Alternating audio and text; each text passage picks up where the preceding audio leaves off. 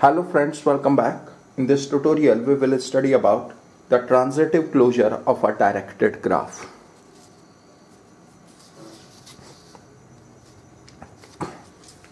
The transitive closure of a directed graph with n vertices is a matrix of order n by n, in which the element at ith row and jth column is 1 if there exists a directed path of positive length from ith vertex to jth vertex.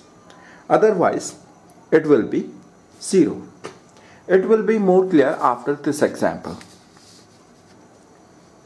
Now consider this directed graph. This matrix T is the transitive closure of this directed graph. See, in this graph, there is a path from vertex A to vertex T. Therefore, in the matrix T, which is the transitive closure of this graph, element at ath row and dth column is 1 because there is a path from vertex A to vertex D in graph, right?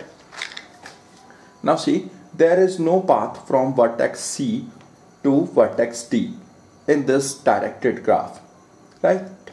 Therefore, in matrix T, which is the transitive closure of this graph, the element at cth row and dth column is 0, right? Now see, in this directed graph, there is a path from vertex A to vertex A, right? There is a path from vertex A to vertex A.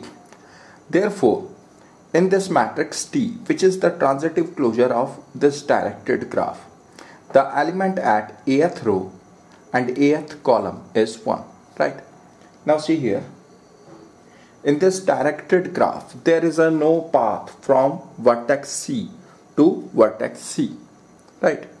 Therefore, in this matrix T, which is the transitive closure of this graph, the element at cth row and cth column is 0, right?